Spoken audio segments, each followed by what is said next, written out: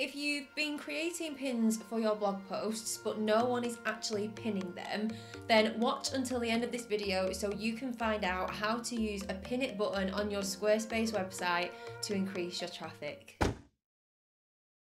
And speaking of increasing your traffic, if you want more advice with that, then make sure you subscribe to this channel and hit the little bell to be notified every Wednesday when I post a new video. If you're publishing blog posts and creating Pinterest graphics but no one is pinning them, by the end of this tutorial, you'll have successfully installed a pin it button on your Squarespace website to make it the easiest thing in the world for your readers to share your content. Since I started using a pin it button on my own website, I've reached over 2 million monthly unique viewers on Pinterest, and Pinterest is the second highest driver of traffic to my blog, and it can be for you too. Before we get into the tutorial, I want to ask you a quick question.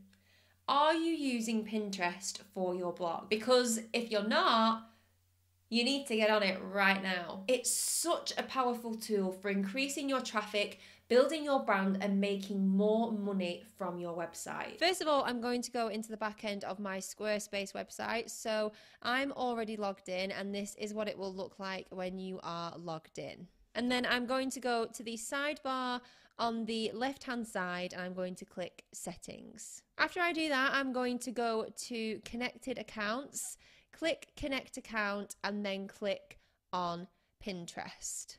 It will then ask you for your login details and will automatically connect. So as you can see, I've already done that here, and this is what you will see when you connect yours. So there is my Pinterest account. Before we carry on, I just want to know something. So comment below with the words "I struggle" if you struggle to know how to use Pinterest to drive traffic to your blog. Let me know in the comments. Then you're going to go back to settings and back again to the main menu, and then you're going to click on marketing and scroll down to Pinterest save buttons. Click on that, and the first thing you want to do is make sure that these are enabled. So you can enable them just for your blog posts or for all your blog posts and all your other pages and products, and I recommend you choose everything. Then you can choose the size, so you can choose whether you want the pin it button to be large or small. I picked large because, well, the bigger it is, the more likely that people are going to see it, aren't they?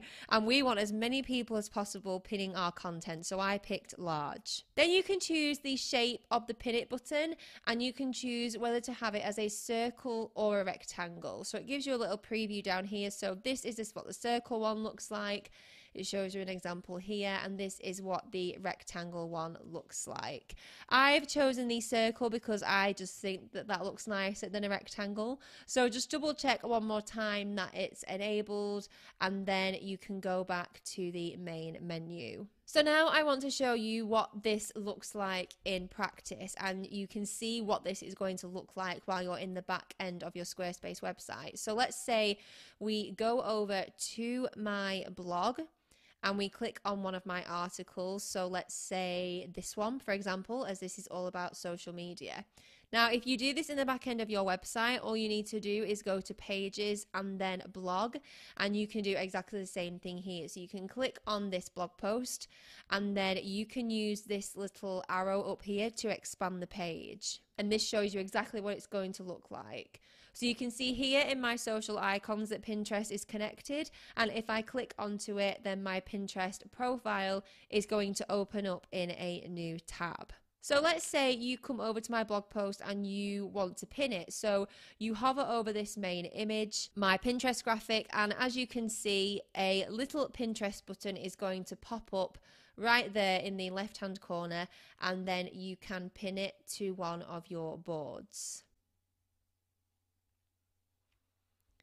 And one final thing, if you go through all these steps and install the pin it button, but you think your pins could look better, then I've created a full tutorial on how to make Pinterest pins that have the potential to go viral. So I'll leave a link to that tutorial in the description below. Now you know exactly how to add a pin it button to your Squarespace website, but how do you actually get more people to your website so they can pin your content? I've got a boss traffic flow checklist to make sure you've got the basic foundations in place to get a consistent flow of traffic to your website, no matter what niche you're in. The link to that is below this video. Also, if you want to join a community of bloggers and business owners just like you, I have a secret society where I share up-to-date online marketing advice and the strategies I've used to get to where I am today. If you like this video, please let me know by liking it below, subscribe to my channel and share it with all your fellow blogging bosses. And if you found this video helpful, then please let me know by commenting helpful below.